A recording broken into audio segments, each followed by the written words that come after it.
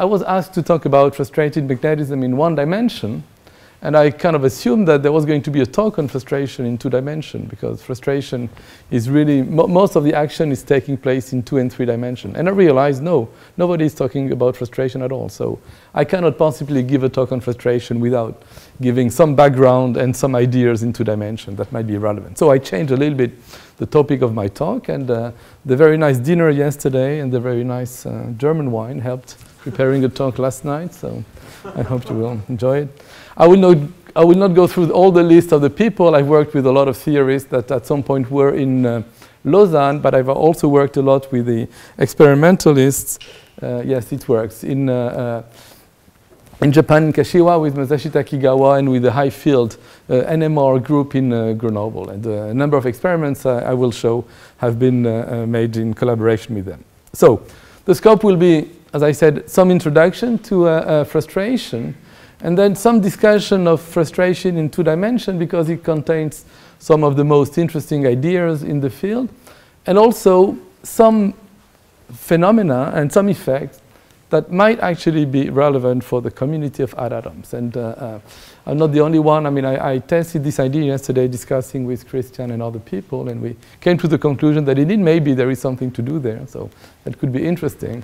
And then I will turn to what I was supposed to talk about, frustration in 1 dimension, which has a number of exotic properties that I will hopefully describe if time allows. So let's start. The first part of the talk will deal mostly with the Heisenberg model.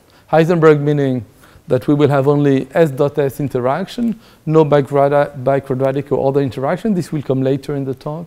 And also no anisotropy.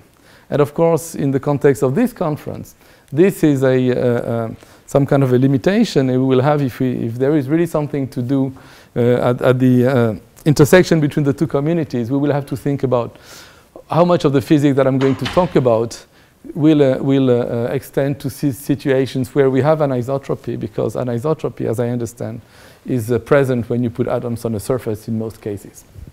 So if we start from this very general Heisenberg model, the 2 very well identified paradigms there are, first of all, long-range magnetic order. This goes back to Néel in the 30s, that system can develop some kind of long-range order, in which case we have low-lying excitations known as spin waves. And this will be in particular true for square lattice or cubic symmetry. But another situation, and that is a little bit more recent, that actually goes back to the spin-1 chain and more recently to ladder, is the case where, because of some effective reduced dimensionality, the system has a spin gap. The ground state can be thought of as a product of singlets. Here in the ladder, you could put singlets on the rung, and to make an excitation, you have to promote the singlet into a triplet. And this cost an energy. This energy will be reduced by J, but in this particular geometry, for instance, however large J might be, the system will always have a gap. So this is a very robust feature. And in that case, of course, there are no low-lying excitations, spin excitations, because there is a spin gap. So with these kind of ideas in mind, you can understand really a lot of the physics of quantum magnetism, but not everything. And not everything, because all systems are not that simple, and the complexity, the geometrical complexity, can lead to new physics. So I drew a small picture to fit with the context of this conference. Imagine you put atoms on a surface. The most simple thing you can do, the simplest thing you could achieve, is to have a chain. So you put atoms one near the other, and to a good approximation, you can expect the coupling to be only between nearest neighbor. So in the context of a Heisenberg model, this is the spin chain, which could be spin 1/2, spin 1, or whatever, depending on the atom. But now, if your chain, for some reason, because it wants to sit at different sites or other reasons, if your chain adopts such a geometry, then you still have coupling mostly between the nearest neighbors, but then you have a nearest neighbor for one atom, but another one which is not too far. And in fact, as you know, the coupling depends a lot on actually the geometry of the orbital. So it might be a better starting point to have a model with 2 coupling constants. And if you're dealing with a super exchange, at least in most cases, these coupling constants will be antiferromagnetic. So that's a very common situation as well. Why is it called frustration? And it's called frustration because it is impossible if you have antiferromagnetic couplings and loops with an odd number of bonds to satisfy all bonds simultaneously. If you're on a square lattice, you can have all bonds antiferromagnetic, and this is a very robust starting point that will resist quantum fluctuations except in one dimension. But if you have a triangle or odd loops in general, then once you've satisfied one bond, you cannot satisfy both bonds simultaneously. This is in fact competition. But it's a common definition also of frustration in that context, a competition between exchange paths. So very clearly, it's not obvious then what the starting point could be. And this very simple fact has very deep consequences that are still being worked out. The community of quantum magnetism is far from having solved some of the very simplest problems in the field. It's still fiercely debated, like the Kagome I will discuss in a minute. So it's not, this very simple looking problem turns out to be extremely hard. So what are the possible consequences? These I can discuss. It's easy enough. The first one has been discussed previously already in the talk by Stefan Blügel. It's helical long-range order. It's even a theorem. If you take classical spins on a Bravais lattice with one side per unit cell, you can minimize the classical energy by a helical configuration. This is simple. It doesn't mean that it is the only ground state. That's an important corollary. So very often you can have the different helical states that you can combine and still having other solutions. The family of solution, the square lattice with the next nearest neighbor coupling is a typical example. But still, in most cases, if you synthesize a system described by a Heisenberg model, you're going to end up having some kind of helical long-range order at very low temperature. That's the most common situation. To avoid this, at least in dimension 2 and 3, because in dimension 1 I will come to it, quantum fluctuations are anyway very big.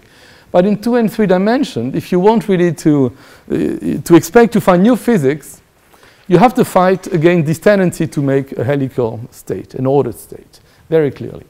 And one way is just to look for systems where the ground state is not unique. So you can find this situation already on Bravais lattice when different helical states could combine.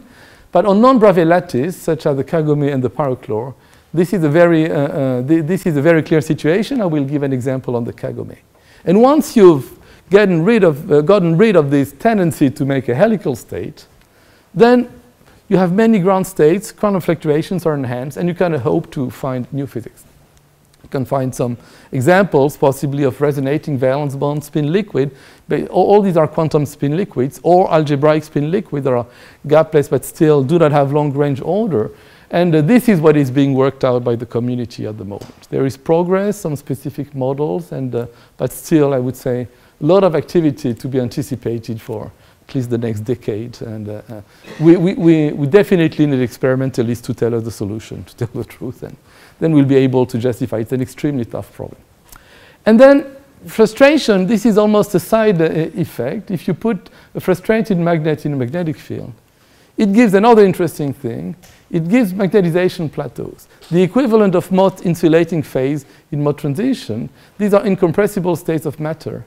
And there are some examples, and this is a domain where the kind of experiments that are possible on a surface might really have something to say. So I will now briefly discuss one example so that to put some, to give you some example of the, what I mean by infinite degeneracy.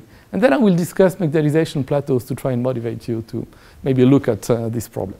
So let's look at one of the paradigms in the domain of frustrated magnetism. The name Kagome was pronounced at least by Professor Wiesendanger on the first day. He had a small Kagome lattice, which was actually a David star, only 6 triangles. So the Kagome lattice is shown here. It can be looked in different ways. It can be looked at the triangular lattice depleted, where on every second row you remove half the spins. It can be looked at as a corner-sharing triangular lattice, or made as overlapping David stars. And the peculiarity of that system is that at the classical level, you can minimize the energy in an infinite number of ways, and in a huge infinite number of ways. Why? Because of the following.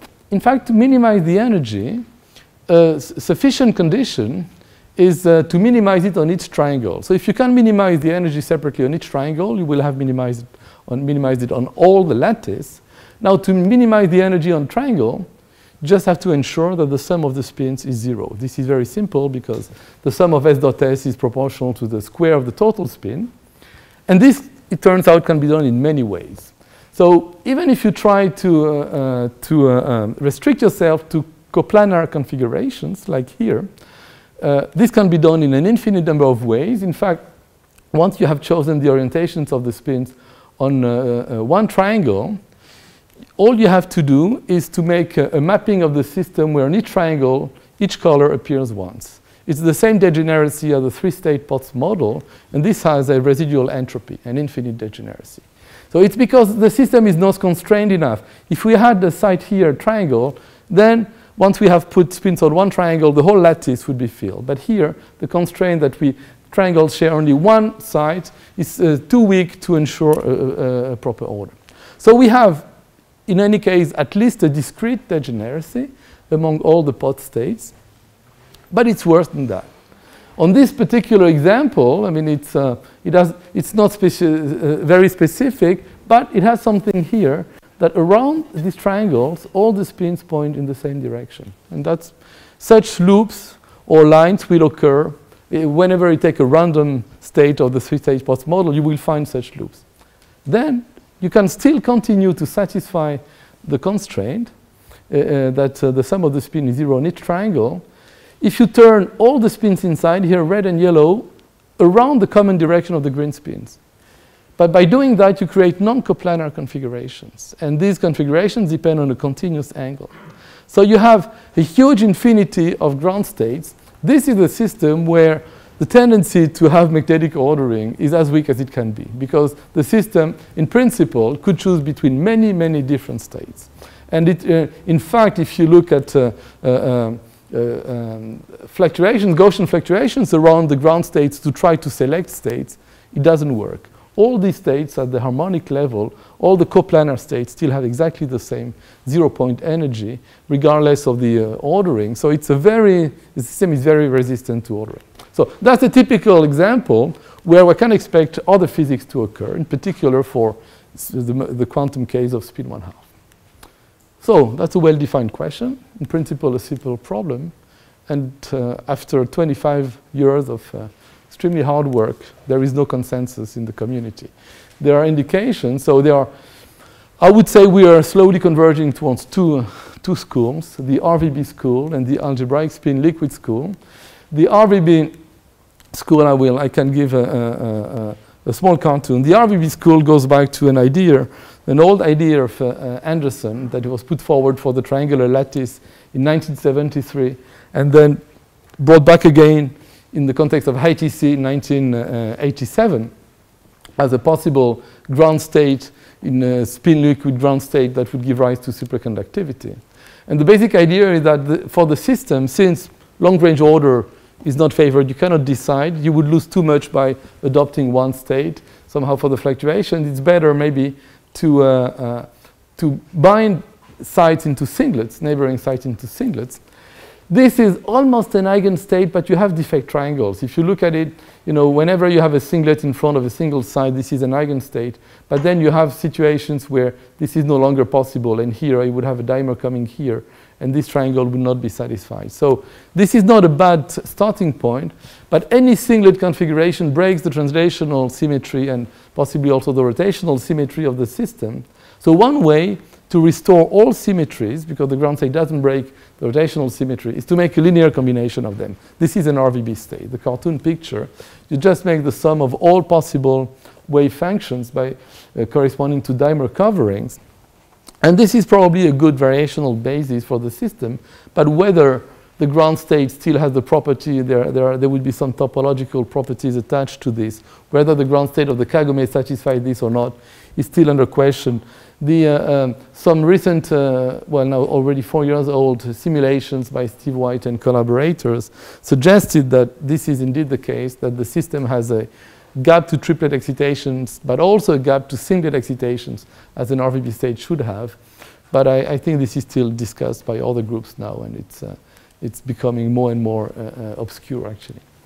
The other school has it that it could be an algebraic spin liquid, that you should think of the system rather in a fermionic language, and that the system would have not a Fermi surface, but would have a spectrum, which is a Dirac spectrum, and that the Dirac spectrum nature of the system that would be filled up to the Dirac points would give an algebraic liquid. This turns out to have a very good variational energy, and this is possibly, this is another candidate, and that's, at the moment, that's where it is.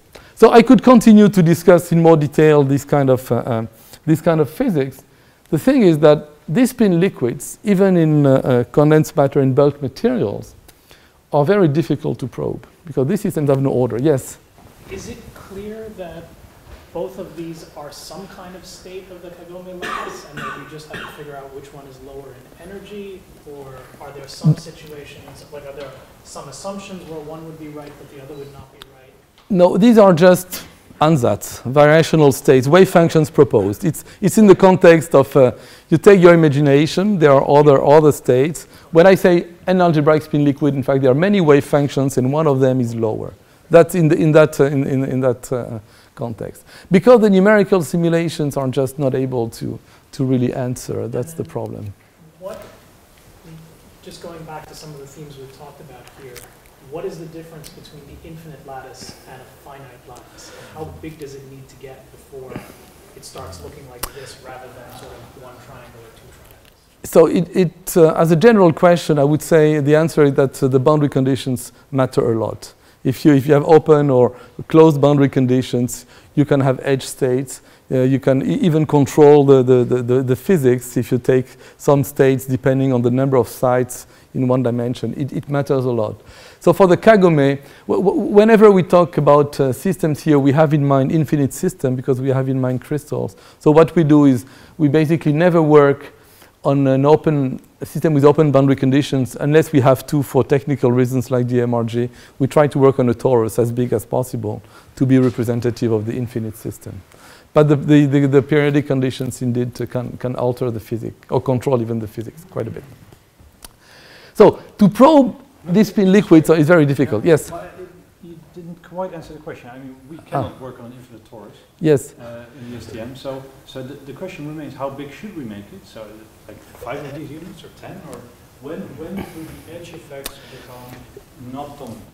There is I can, if depending on the size, you're going to observe different physics. Imagine that for the spin 1/2 Kagome antiferromagnet, you work with the David star, which is represented here. I can write down the ground state exactly. If you take a product of singlets on all these bonds here, this is an eigenstate, and this is the ground state of the system. Because the system is so small that you haven't reached a point where this construction doesn't work anymore. And so if you were to work on this system, for quantum spin 1/2, the ground state would be a simple, it would be twofold degenerate because there are two such states. Yeah. It would be very much like the frustrated spin chain. Now, so you would have at least to have 2 David stars to start frustrating the system and making this construction impossible. And but then if you work on a finite system on a lattice, then you should really, you should not expect to find the answer to what the ground state is and the excitations in the literature that is dealing with very big systems. Yeah. You should do calculations for finite systems because the finite size effects and open boundary conditions will be very big. Yeah. You will see trace of the physics. You might be able to see whether the ground state is more consistent with one or the other. But the spin liquid... So would the answers that we would find experimentally in something this small still be of use to the people who do calculations on the infinite system? If it is too small, and if it is a spin 1/2, we can do the calculation exactly. Yeah. So I think the system should be big enough that you're not able to do the calculation If you, I mean, this goes back to a question that was asked yesterday. I think, why do you do that? We know what a spin one chain is. We know the edge states. What do we, I mean, first of all, the technological, breakthrough to measure this would be remarkable for Earth theorists. I mean, I think the question of whether we understand or not. But here, if you want to have an answer that could be of some interest, the current record, I think, for exact diagonalization on the Kagome is 48 sites. So you should have a system which is bigger than 48. And if you have... No, 48 sites. No. No, 48 sites. Exact diagonalization, the Hilbert space is 2 to the power the number of sites. So that's spin 1/2. So you reduce the Hilbert space by using symmetries, but typically you can do small systems. So, and for spin 1, the systems are smaller. The bigger the spin, the smaller the system. Now, for 48 spins, is that considered close enough to the infinite limit to learn something, or are you still thinking you're stuck in the finite boundaries?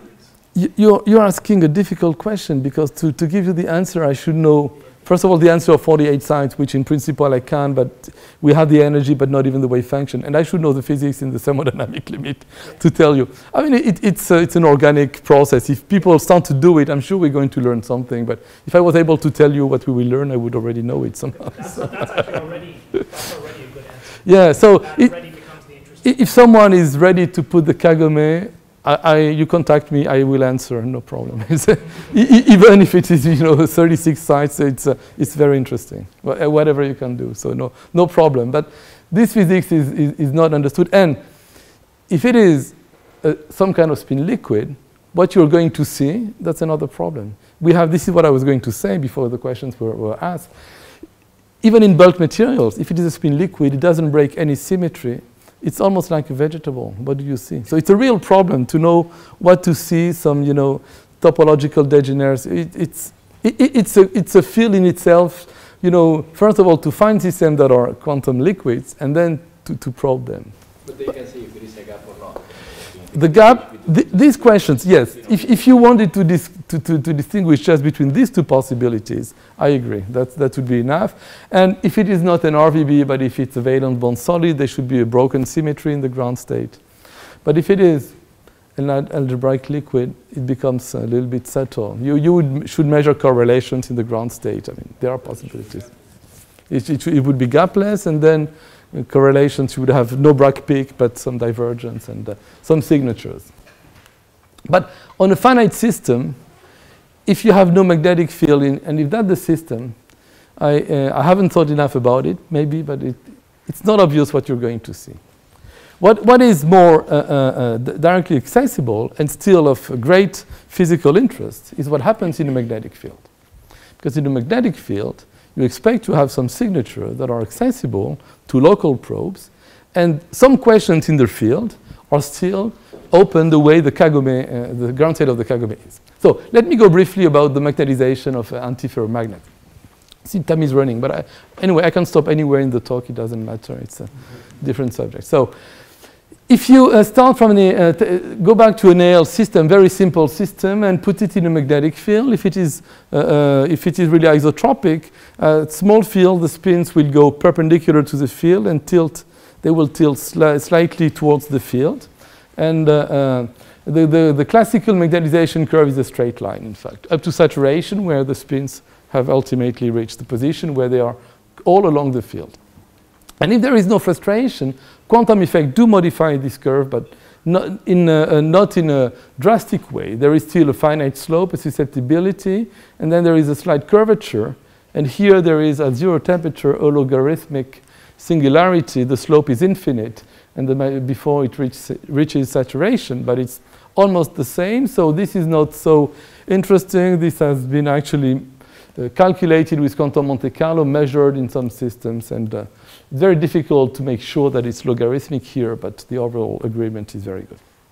Now, frustration brings something qualitatively new there in that context. And the first example was on the triangular lattice. If you take the triangular lattice in zero field, the ground state is unique up to global rotation of the spin. So, and it's a 3 sublattice order, it's a helical state. The triangular lattice is a Bravais lattice, so we have a 180-degree state. Now, frustration becomes more interesting when you put the system in a magnetic field, because in a magnetic field, the ground state is infinitely degenerate again. And it's a little bit tricky to see, so I will just discuss two families of state. One family of state is the same as for the Néel state, where the spins tilt slightly towards the field, all by the same angle. You can minimize the energy in a field with this configuration, but there are also planar states. Planar states where in a plane that contains the magnetic field. So in fact, there are also classical states that minimize the energy, where if the field in this direction, two spins point towards the field and one spin points exactly opposite to the field. And there are families of states that interpolate between those umbrella states and those planar states. So we have a whole family of states, and we are back to a frustrated situation where for classical spins, the system is not sure what to do. So the first thing that was worked out for thermal fluctuations and also for quantum fluctuations is that among all the states, the planar states are favored by fluctuations. That's kind of a general trend that the systems that are planar or tend to be collinear have a softer spectrum, and so they minimize the 0-point energy. So in fact, if we were to look at the just very slight fluctuations, we would expect a magnetization curve which is still parallel and which have these states. But there is here one special state which is collinear. On the way to polarization among the planar state, one of them is collinear. It's a structure with two spins up and one spin down. And again, there are different arguments, but this structure is more stable somehow than the neighboring structures because the spectrum is even softer. And in fact, you expect this structure to be stabilized in a field range, so that the magnetization curve of the triangular lattice for any spin which is not infinite, not classical spin, is expected to be something like this. This is an old plot taken from the seminal paper in the field by Shubukov and Golozov. So the magnetization is going to increase up to a certain value, exactly 1/3. And in a whole field range, this state up, down is going to be stabilized. So the structure is expected to be something like this. And there, for instance, the question that you were asking about the shape of the crystal is very important, because if you take a finite sample of the triangular lattice, I suspect that maybe there are deviations. We should be careful about that. But depending on the shape of the lattice, the system is going to adopt an up-down configuration, whereby it maximizes the number of up spins. So the magnetization will be slightly larger, possibly than 1/3. And so this will fix one of the three possible states if there is one that maximizes the number of up spins. So you can expect to have, in real space, a structure that has a pattern with up and down spins. And as I understand the current state of the art of experiments, it is possible to detect the orientation of a spin. So that should be something very, very simple. What is more difficult, I suppose, is to simulate or to realize a system that is isotropic, that has a Heisenberg model, because there will be some anisotropy. So this actually remains true even with some level of anisotropy. There would be work to do. But this is typically the kind of question that could be advertised. So if someone is willing to give it a try, I think the triangular lattice is really the most robust plateau that is known. It's a very stable one. It has a 1/3 up-down structure. And in fact, we know of bulk materials that represent this. There is an iron system, spin 5/2, which has a tiny 1/3 plateau. The plateau width goes to 0 with the magnitude of the spin. And classical spins, there would be a plateau? No. For classical spin, there would be no plateau at 0 temperature. There would be a plateau at finite temperature. Because again, thermal fluctuations, but then the plateau is going to be smooth. But thermal fluctuations tend also to create some plateau, but quite small. I think it's better. But for quantum spins, you see already spin 5/2, which is a large spin, it is really thin. It's at low temperature. And for spin 1/2, the plateau is really very big. If you had a coupling of 50 Tesla, the plateau is several Tesla wide. So of course, I mean, you don't want 50 Tesla. I suppose you would like to have smaller coupling. It's parallel in spin chains already. I'm sorry? you could do spin chains already to see this plateau. Yeah, so you could do a spin one, a J1, that's correct. A frustrated J1, J2 spin chain would also see a plateau. That's correct. You're right. Yes, the plateau is a little bit smaller. I mean, I don't know. You could do a ladder. I'm going to show a ladder. There are several systems, yes, where the plateau could be observed. You're absolutely right. The triangular lattice is just a very simple type of up-up-down structure in real space, and that you could observe. So there are other systems. This field of magnetization plateau is a very big system, and now I will briefly describe to you some open questions in the field where help is needed from other communities maybe to answer. Because what I showed before was a system that is classically ordered. We have many classical states. One is favored, and the collinear state is stable. But we can also have other systems, and they were discussed earlier this week by Thierry Jamarchi, particular spin ladders. A spin ladder is a collection of dimers. If we have a single dimer, we put it in a field. The ground state is a singlet. And one of the triplets has an energy that goes down linearly with the field. So there is a crossing point where the ground state becomes the triplet polarized along the field. And if you couple these objects, you expect to have a magnetization curve that has this form. This is a Luttinger liquid in Thierry Jamarchi's language. And he has discussed this quite a lot, and a number measuring the exponents and so on. From our point of view, we are just looking at the magnetization, and this magnetization was measured in that system, for instance. I think that was the first measurement, where the magnetization is 0 because there is a spin gap in the system, but then it raises more or less linearly, and the temperature is not low enough to see the logarithmic, the square root singularities in 1D.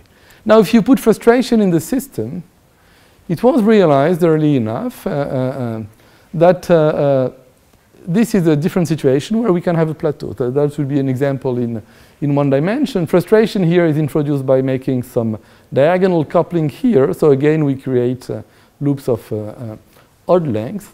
This model, then the system can be mapped onto Hahn-Core bosons. Thierry Jamarchi explained that in his talk. That's exactly the same thing. It's just that the kinetic energy, if we have frustration, is proportional to the difference J minus J prime, where the potential, the repulsion between nearest neighbor is the sum of J over J prime over 2, the average value.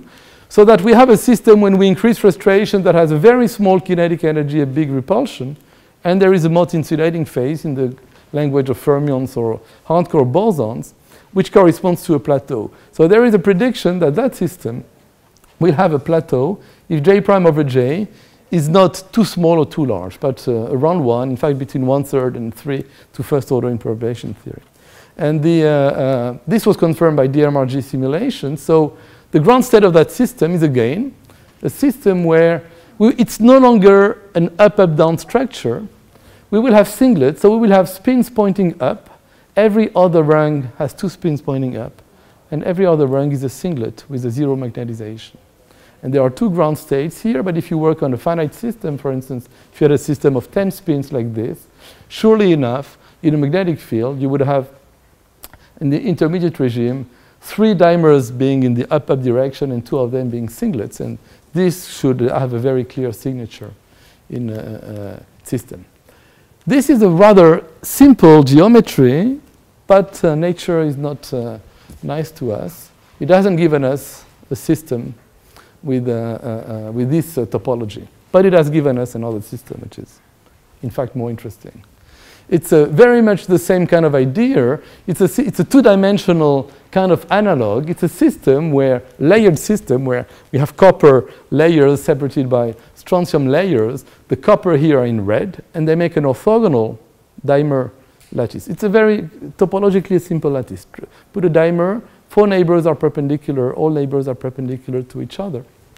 And in this situation, it's very special because the ground state here is such that if you make dimers everywhere, it is an exact ground state. You know, the construction for the Kagome that works for David Starr stops working at some point because of some constraint. But here, if you put singlet on all these bonds, this is a ground state. So you expect the system to have a big spin gap, but also it is very frustrated because we have triangles.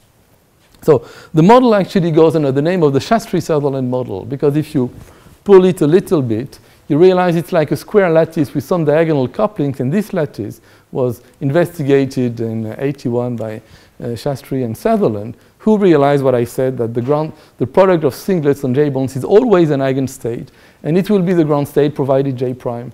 The coupling between these objects is not too large, but the actual limit is 0.675 according to recent numerical work. So we can couple them quite a bit. And the interest in that system and the mystery comes from the measurement of the magnetization curve. And several groups have measured, and several theoretical groups, but at the moment I think there are two teams in the world.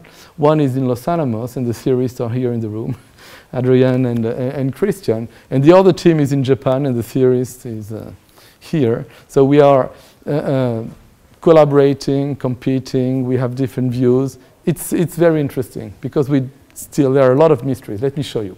So the first data, the first report, there is something bizarre in that system, came from a Japanese paper, and it was measured by Kageyama and collaborators.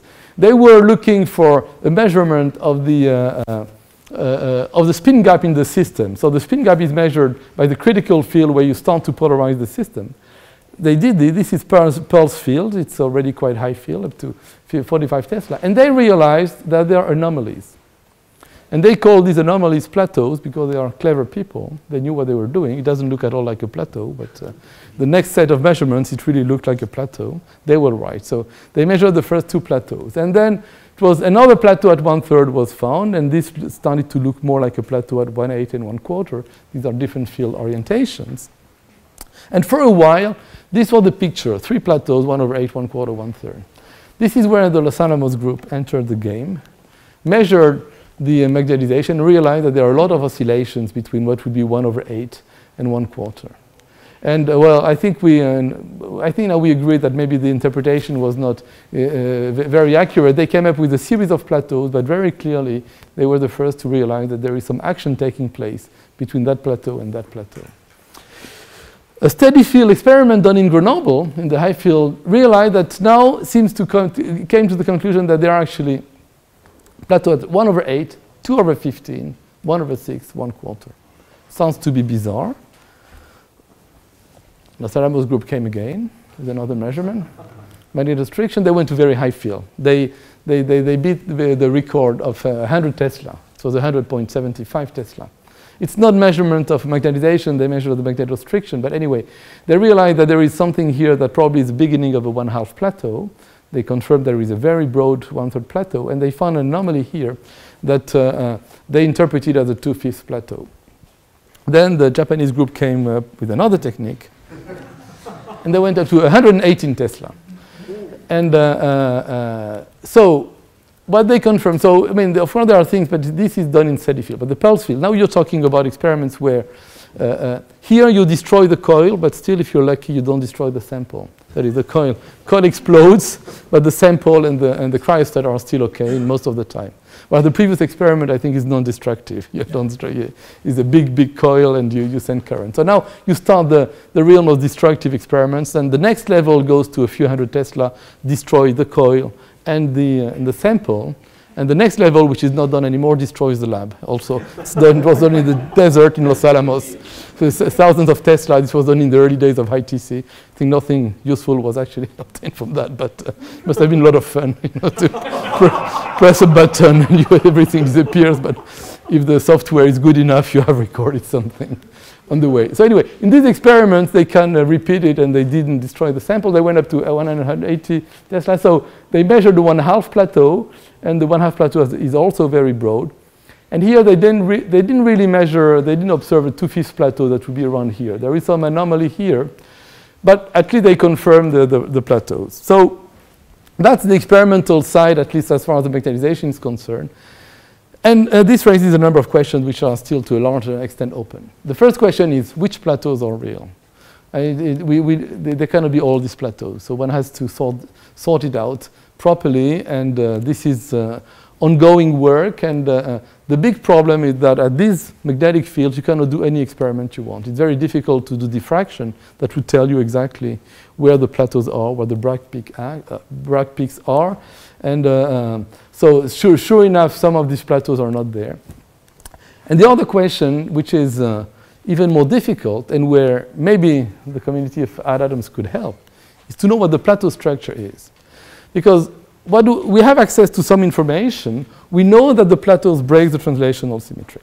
And this is from NMR. So the first result was done copper NMR, done in Grenoble by Takigawa and collaborators inside the 1/8 plateau. I will not go into too much detail, but this is the spectrum of copper outside the plateau where you expect to have one type of copper sites. You have 6 overlapping lines because copper is a spin 3/2, the nuclear spin is 3/2, and you have 2 isotopes. But it's a typical spectrum of 1 copper, and by the time you go from 26 Tesla below the 1/8 plateau to 27.6 Tesla, the spectrum becomes much more complicated with many different lines corresponding to many copper sites. So very clearly there is a broken translational symmetry, and subsequent experiments done for the boron spectrum, they are less specific, but they clearly show that there are regions where the spectrum has narrow lines and doesn't change, and all these plateaus have a broken symmetry. So the question really that is now posed is, what is the structure of these plateaus? And NMR gives you a histogram. So NMR tells you there are a number of spins with this magnetization, a number of spins with the smaller one, a number of spins with the magnetization down. But NMR doesn't tell you where they are. They just give you the number, the proportion of spins having this orientation. So it's a tricky game to try and reconstruct the structure from NMR. And scattering experiments are currently being done, but it's in pulse field, 30 Tesla, so it's very difficult. But to give you an idea of the kind of question that is posed in the field. For the 1/8 plateau, I think at the moment there are 2. Well, there are several candidates, but 2 of them are more likely because of NMR. And these plateaus are very different in the structure. One of them would be a crystal of triplets. We put triplets here at different sites. The triplets polarize a little bit the surrounding, but this object here has essentially a spin 1. And you make a crystal with this unit cell. Now, more recently, with the collaborator Philippe Corbeau, I think we have improved simulations, and we came up with the proposal, the fact that this structure is actually not the lowest energy, but there is another structure, completely different, some kind of pinwheel, crystal of spin 2 bound states having this geometry. If you look at it, the number of up spins is essentially the same. So both structures will be at least at 0th order compatible with NMR, but they are completely different. And it would be really, it's a real challenge to determine these structures. The only hope at the moment is to do a neutron scattering or X-ray scattering in pulse field. But imagine depositing magnetic atoms on a surface in the Shastri, in the orthogonal dimer geometry, with coupling that are smaller in a field. If you see a plateau, you will have directly access to the structure in real space. Much more powerful than NMR from that point of view. I think we already had this discussion in the context of the spin 1 chain with edge states. NMR gives you there is a distribution of spin, but it doesn't tell you where they are. So that's the kind of problem. It's a little bit science fiction at that stage. I understand it's not going to be tomorrow that you're going to make this, but there are really questions where to have a real space imaging of a structure in 2 dimensions would be extremely, extremely interesting. So I will stop here on 2D systems because how much time do I have? When did I start? I started a little bit later than 2 more minutes. 2 minutes? Ooh, I see. Oh, because it's okay. So let me give you a flavor of 1D because this was announced. So what is specific about 1D as compared to 2D and 3D? It's in 1D, quantum fluctuations diverge, so you cannot have long-range order, a thing that was pointed out earlier in this conference. So you have no magnetic long-range order, and there are 2 natural alternatives, algebraic correlations or spin gap. And these alternatives do not require frustration, because quantum fluctuations are there even without frustration. So all half-integer spin chains have algebraic correlations, and all integer spin chains have a spin gap. I will not discuss this. I will skip it because of a lack of time, because this has been discussed earlier this week. So I had slides for the spin 1.5 Heisenberg, my own version of spin-ons and experimental realization, and for the spin 1 Heisenberg chain, where there is a simple valence bond picture that was put forward by Affleck and collaborators in '87. And that was actually observed experimentally in the '80s. Now, frustration brings new physics. And one of the aspects that would also be, that still is still waiting for an experimental confirmation, but it's a very old prediction. This is the first non-trivial paper on frustrated quantum magnetism, Majumdar and Ghosh, 1969. They looked at the J1, J2 Heisenberg chain, and they realized that for the value of the coupling constant J2 equals J1 over 2, there is an exactly dimerized ground state. That is, again, if you put a product of dimers on all the bonds in one direction or on all the bonds in the other direction, you build a ground state of the system. The idea is always the same. If you put a bond here, this bond is like two J2 bonds, morally it's the same. And so the couplings here vanish because this is a spin 0. The couplings here vanish because this is a spin 0, etc. So it's an eigenstate, and it turns out to be the ground state.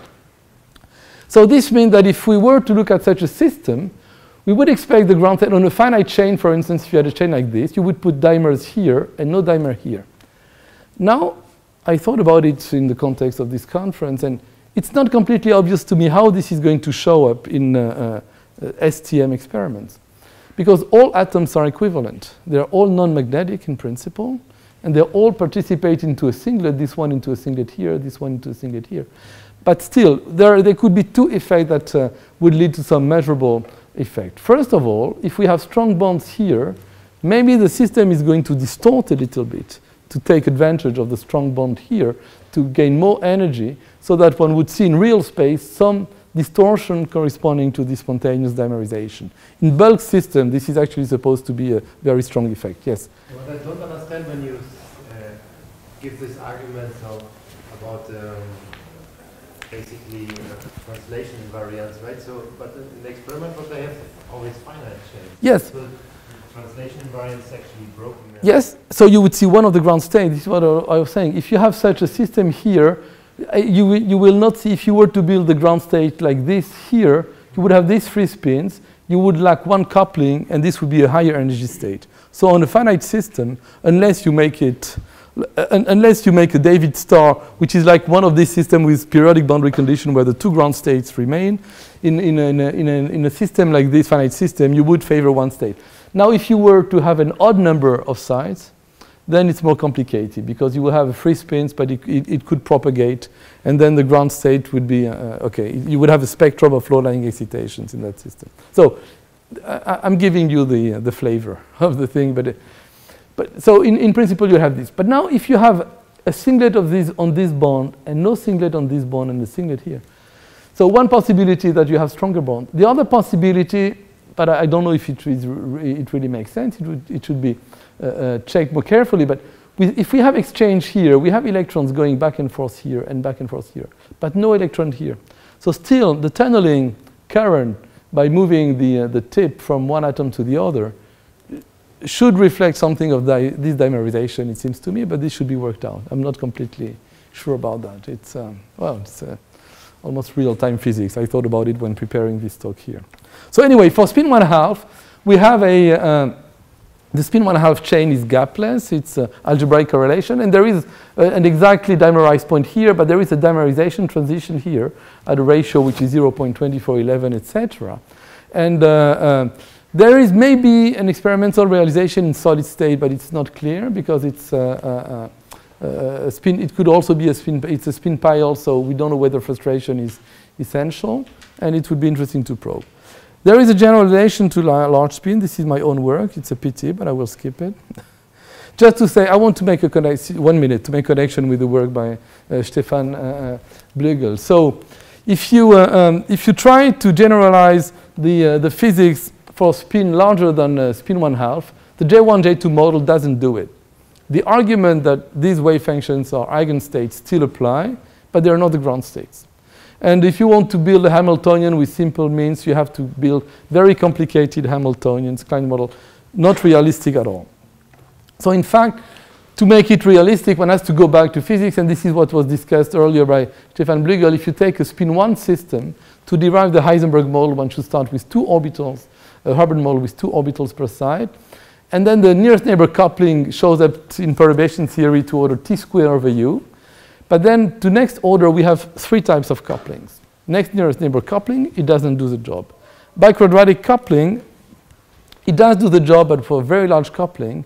But there is another coupling here, J3, which is actually the equivalent of the next nearest neighbor coupling. So I will skip the phase diagram with quadratic interaction, so there is a lot of interesting things to be said there. And I will come to the last slide before the conclusion, that even for larger spins, because when you put atoms, I understand that very often you're going to put atoms with a larger spin than spin 1/2. One can still expect to see this physics. It would require the effective interaction to contain the 3-side term, which is allowed by symmetry. But if this term takes this value, again, we have an exactly dimerized ground state. This is what we showed. This is really a generalization of the Majumdar-Gauss results. And more generally, we have a phase diagram in the system where we have a dimerized phase and a non-dimerized phase that is separated by a phase transition. And this phase transition turns out to be an exotic criticality, which is the Vezumino-Witten model level k/2, which means some specific critical exponents that could in principle be measured experimentally. And I will skip this, and I come to the conclusion that I hope I gave you a flavor of what we in the community of quantum magnetism believe, that frustration brings a lot of new physics. New, exciting, difficult. These are difficult problems for theorists and difficult for people trying to synthesize materials. But we're looking for quantum spin liquids. We have observed magnetization plateaus that are still very puzzling. Spontaneous dimerization or translational symmetry breaking is everywhere. And in the context of the physics of atoms, there are at least two important things that have to be further explored before we can really make contact between our communities. The first one is to study the combined effect of frustration and anisotropy. Take a more realistic model of what could be the interaction between magnetic atoms and put frustration and see whether what remains or whether maybe new effects show up. And the other thing is a way to probe exotic states, which is not obvious, but certainly possible. Okay, thank you for your attention.